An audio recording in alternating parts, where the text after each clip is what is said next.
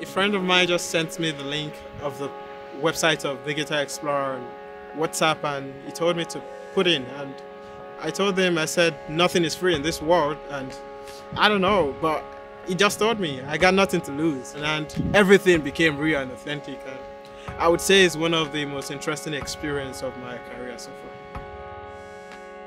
The first thing I did when I knew I was coming was to go to Google Maps and locate Lithuania on the map, because I've never heard of that country before. A few of my favorite places in Kaunas, one of them would be Laisvės alėja. I love that place so much, and I love to take walks there.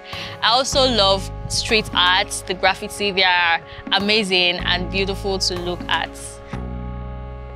At first, I didn't know the internet would be as fast as this. And secondly, it was as the way I imagined it, because I wanted a city that is less crowded, and it's really less crowded. So not so different, but still cool. The fact that Lithuania is a country whose tech space in general is growing and advancing and booming, that is something that I think it has in common with Nigeria.